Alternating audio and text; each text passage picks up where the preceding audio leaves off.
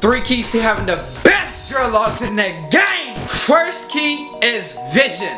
Knowing what you really want. The dreadlock style, whether it's like high top or full dreads, how thick it is, how thin it is, you gotta know what you want, man. Have that vision. Last video I did inspiration of dreadlocks. Go check that out to see some inspirations. Second is to have the right tools, man. You gotta have the right tools like crochet needle or combs or however method that you want to start your dreadlocks. Like you can start it without the tools, like you can do a 2-strand twist, but that's also a tool in your bag, which is like your hand gotta be skilled to do stuff like that. So get yourself some hair tools or get some skills, my guy, from my videos. Third but not least, which is the greatest one actually, is patient.